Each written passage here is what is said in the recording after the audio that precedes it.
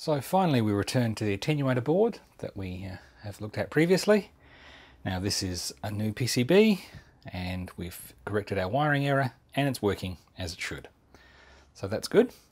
And now we move on to the issue of how do we come up with the binary number to apply at the input here. Now I did say I was going to use a microcontroller, and at some stage I dare say I will. But in the meantime, I thought I'd try a different approach. I thought what I'll do, I'll use a pot as a voltage divider, an ADC chip, and a bit of logic, and we'll see if we can make it work that way. And that's been interesting, to say the least. So you might think that's a relatively simple problem, and it mostly is, except that our ADC, despite being an 8-bit device and us only needing 6 bits, it doesn't promise accuracy all the way down to the least significant bit. So basically the least significant bit is not to be trusted. Now, I naively thought that I've got 7 clean bits, only need 6. How hard could it be? And the answer is harder than you think. Because of the nature of arithmetic, that least significant bit can, through the miracle of carrying, end up just about anywhere, depending on the value in question.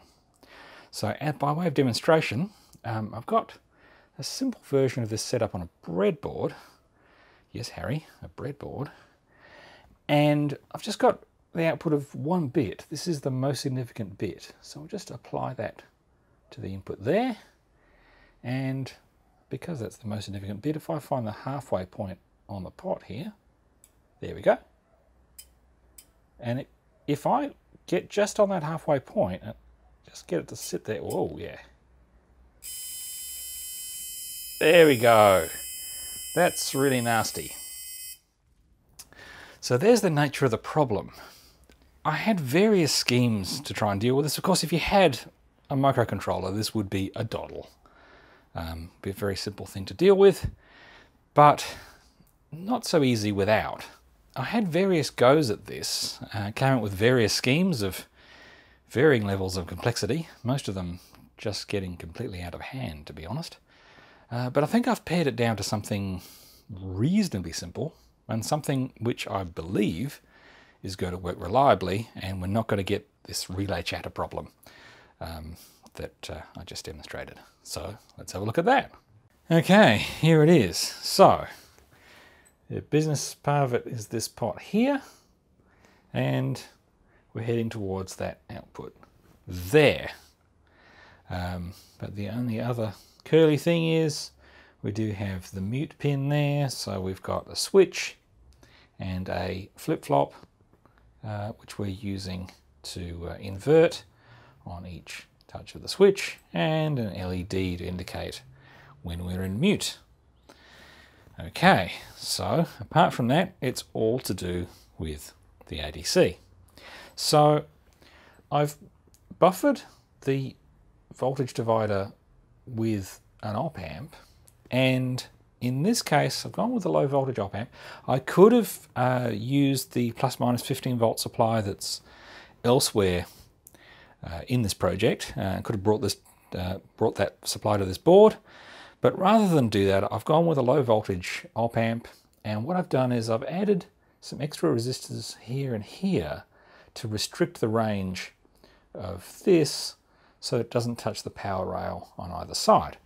That way I can just run the op-amp off of the 0 to 5 volt supply, and that's all good. Now what I've done is I have used the second op-amp to implement a 3rd order low pass filter because it seemed like a good idea at the time. So that's got a roll off at about 4 or 5 hertz, I believe. So it's not super low.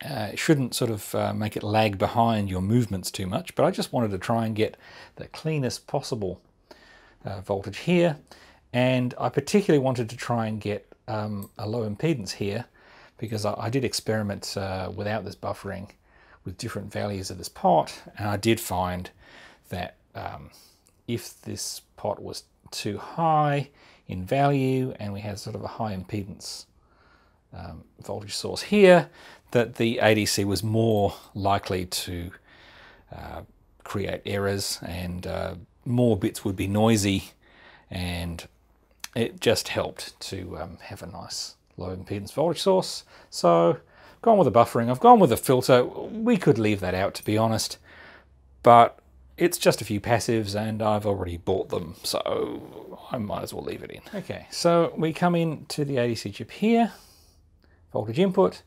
These two rails here form the reference plus and minus voltages, and they're going to be some offset from the 0 and the plus 5 volt rails. Now, the outputs here are eventually going to be latched by this flip-flop here. So we've got octal flip-flop, which we're using to latch what's eventually going to go to the output. So these outputs here are latched, but only while the read input here is low. So if you send read low, this thing will acquire a value that'll take about a microsecond, and it will appear on the outputs there. And that will stay there until read goes high again. So we're going to need some kind of output latch, because of course we need this output to be permanent. We need our relays to stay in whatever state they're in. Okay, so I had various schemes I played with previous to this. I was playing with the idea of having a second flip-flop here, and we were sort of latching, looking at the current value and the previous one, and just using an exclusive NOR gate to decide whether or not the least significant bit was different between the two, and that sort of worked. And then I hit upon these binary comparator chips. So these are 4-bit binary comparators, and we can use those to compare all 8 bits between here and here. Now, initially I was just comparing for equality. It just seemed to be a more compact way if you wanted to check more than one bit, rather than having a whole bunch of exclusive NOR gates and then ANDing them together, and it was just turning into an awful lot of chips. So I thought, oh, that's sort of compact, that's kind of neat. And so that's where I discovered those, and I've actually come up with another idea. So what I'm doing here is I'm looking at the difference between what we've got latched at the output and the current value that we've got coming out of the ADC. And we have, when they're equal, that'll be high. If the ADC value is greater than the output, that'll be high, and vice versa. That one will be high. Okay, so what do we do with that? All right. So what we've got here is a 4-bit presettable up-down counter. And this was an idea, I'd actually played with the idea of having 3 of these cascaded, forming a 12-bit counter. I was actually using the output of the top 8 bits of that to drive into here, but I've come up with this other idea. It's a little bit simpler. So what I do is I look at, okay, if, let's say, value at the ADC is less than the value at the output, then what I do is I count up. Likewise, in the other direction, I count down. This is all dependent on this compare pulse coming in here, by the way. Now, the clever bit is, when they're equal, this is a presettable counter, so what I do is I put the value 8 into the counter. So this is a 4-bit counter, it's counting 0 to 15. 8's the nearest thing I can put to halfway. Kind of want 7.5, but that's not going to happen. So that's what we do on equality. So what we're doing on either carry or borrow, we are latching the current ADC value to the output.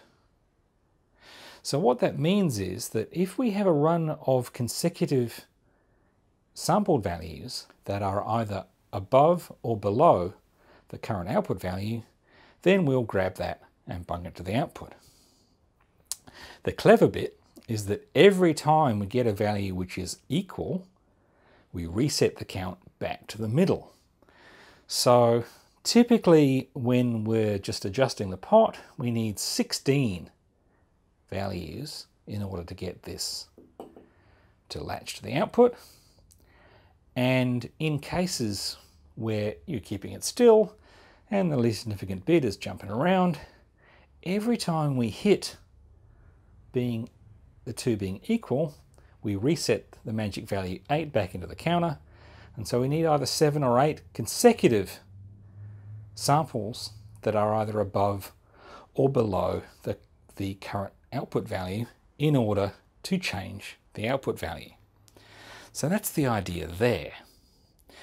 Now, we needed to generate a fairly clever clock because we needed, if we weren't going to have a second flip-flop in order to latch this output, we had to do all of this stuff while these outputs were active.